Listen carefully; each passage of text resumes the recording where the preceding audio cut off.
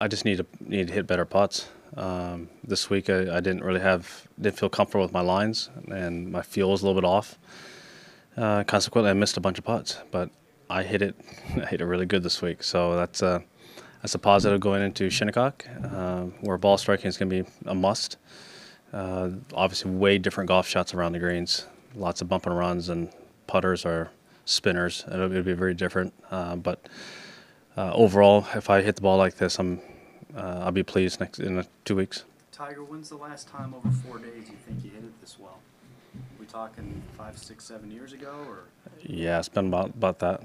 Yeah, I haven't hit it like this. No, not for a while. I mean, you're at the top of every one of those strokes gained stats. I don't know if you look, but do you take more out of that than you do out of having the struggles on the greens? Yeah, I mean, if I just putt, normally I'd probably be right there with those guys and out there in the last couple of groups.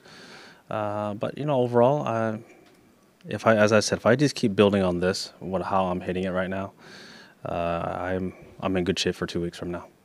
It's not the U.S. Open that I remember watching or growing up and even playing on tour.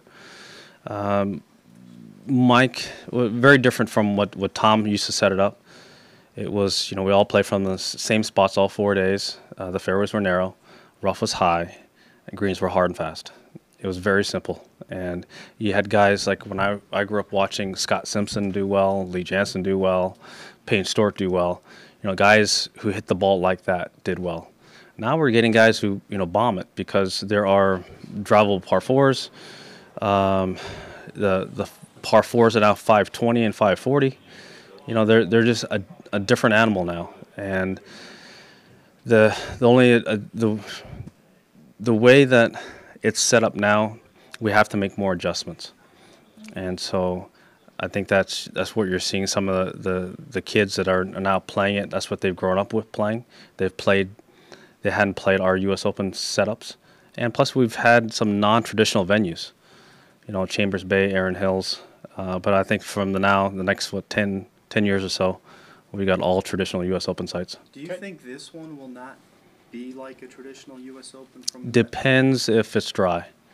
If it's wet, then not really. No. It'll be long. Yeah, it'll be very long. But around the greens it's very different. They've taken out about over 500 trees since last time I've played it, and added about 500 yards to it. So it's a very different golf course. It's very open. Wind blows a little bit more.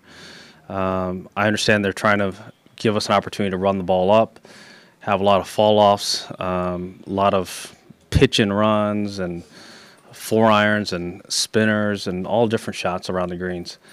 But if it's soft, it's a moot point.